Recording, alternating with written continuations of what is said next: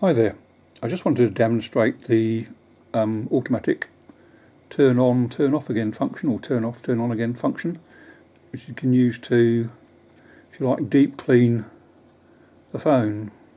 So just go to the settings, down to Smart Manager, and once you're in Smart Manager, press the More button,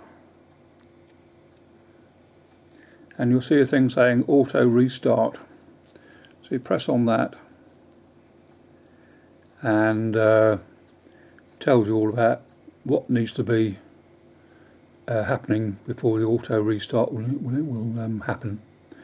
And things like battery power and screen turned off and so on and so forth. And it gives you the option to set a time of day. So I've just got it at 3 AM, which is probably not a time I'm going to be using the phone, and which day to do it on. And I've just put, you can do it once a week, so I put every Tuesday. So what will happen now is that now I've turned it on up the top here, is, as it says, every Tuesday 3 AM the phone will turn itself off and then turn itself on again. And this should release some more free space to the phone. So although you've got this clean all function, it will reduce, will clean up or allow more RAM to be available for use, but it doesn't do, if you like, a deep clean. So I'll just show you at the moment it's on 64%.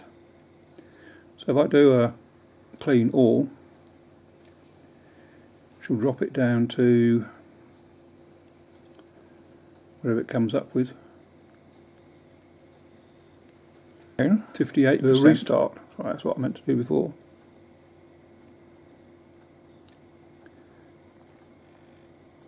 And then it will close down. The thing is with applications, although when you close the application, they do can tend to leave a bit, still hold onto a bit of memory and not release it back to general use again. It used to be called memory leak, so whether it still does that or not, I don't know. Right, go back to the settings and have a look at the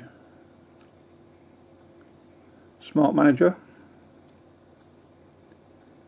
and you'll see it's now, well, because I've done a stop the restart, it's now dropped to 48%, so it's an extra 10% that's achieved by switching on, switching off again.